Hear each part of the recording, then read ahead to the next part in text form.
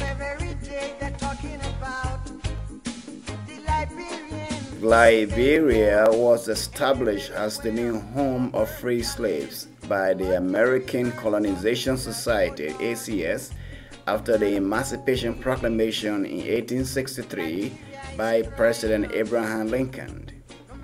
Before its civil war, Liberia was the beacon of hope for most Africans on the continent because of the close ties it had with the United States. A prolonged inequality that started between the descendants of the free slaves and the indigenous Liberians resulted in the takeover of the People's Redemption Council (PRC), a military group that deposed the government in a coup d'etat of 1980. A resulting corruption and abuse of power of the regime of the military leader and then President, the late Samuel K. Doe, sparked the nearly 14 years long civil war that left the country devastated.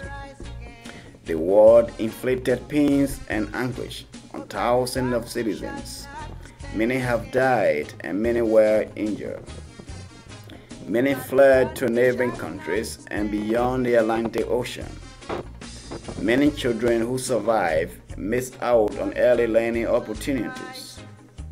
The Liberian War ended as a result of intervention of a West African military force ECOMOG, backed by the international community. Many of the children who did not have the opportunity to leave the war-ravaged country had no potential future. Some of them became missionaries for army sergeants in other parts of Africa for the reason that the use of guns is the only thing they ever learned.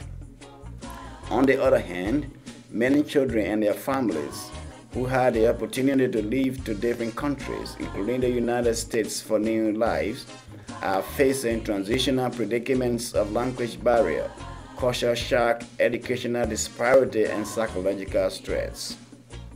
These are the factors causing hopelessness for many immigrant and refugees' families. In recognition of these, the African Community Education was established in Worcester City to help bridge educational gaps for immigrant and refugee children. Kaskayao is the co-founder and leader of the organization. Establish this organization is to close the gaps of the African children that I go into the public schools. We found out that those children coming to this country, they were getting difficulties in transitioning into the American school system, and it was not actually their fault because most of them were born in the refugee camps, and some of them were even raised on the refugee camps, and where there's no adequate school in those refugee camps.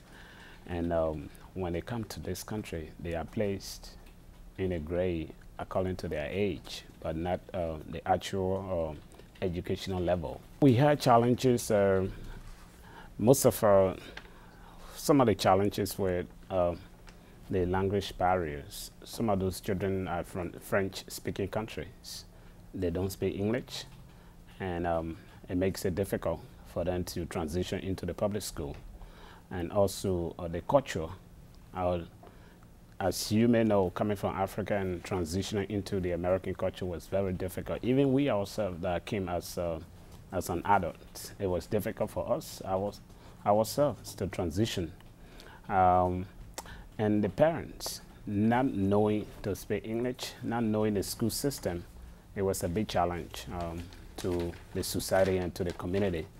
So we decided coming together to be able to help those parents and the community and our society.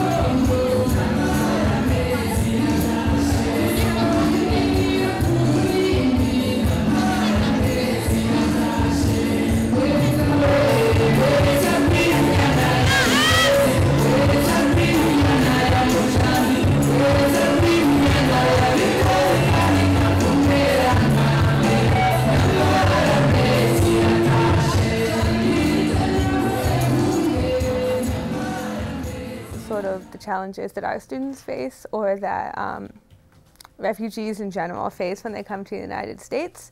I know that before working at ACE, I never understood the challenges that you face coming into the United States not knowing any English.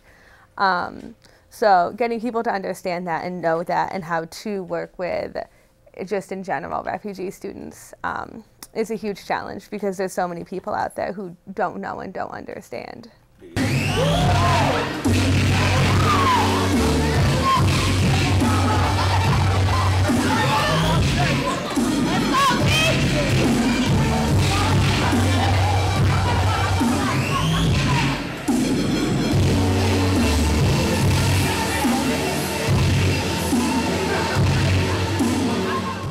Already enrolled in the Saturday program, so they're getting some of the other benefits from ACE, and then we're just trying to identify some students that would work well with an adult one-on-one, and then the adults would help them feel confident or help them in an environment that they can speak English, practice speaking English, where they're not getting made fun of by other students or other people in the community.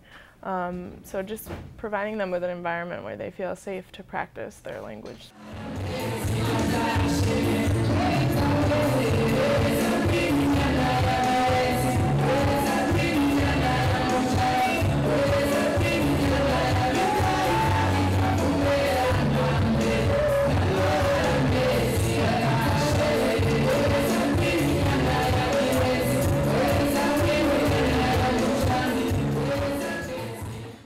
This is Faith. She is the outreach coordinator for the African Community Education Program. I love what I do here, and what motivated me to stay is that my passion for children and working in the community. So I help families when they get here, because most of our families are either refugee or immigrant families from Africa. So I work with a team of people to ensure that they settle in well, they can navigate the system to find services, and I also go to the public schools to follow up on children's academic performances and behavior. Most of our families come here with limited English or no English at all. So when they come here, we have to find interpreters for them, and sometimes interpreters are not readily available because most of the families speak different small languages from Africa, and it's not easy to find interpreters for them. And for the parents as well, it's a challenge for them to express themselves and access services because of the same issue, language barrier. In terms of language, I speak a little bit of French, and we use verbal communication most often. Once I'm talking with families that don't speak the same language as I do, but we have all interpreters in our ESL classes that speak at least one of the languages that those parents speak. So in our ESL classes, as the teacher is speaking English and we notice that a student cannot comprehend that which she's saying, we try to put it in that language of the student, and whether he or she can make the connection and make some attachment to what the teacher meant in English faster.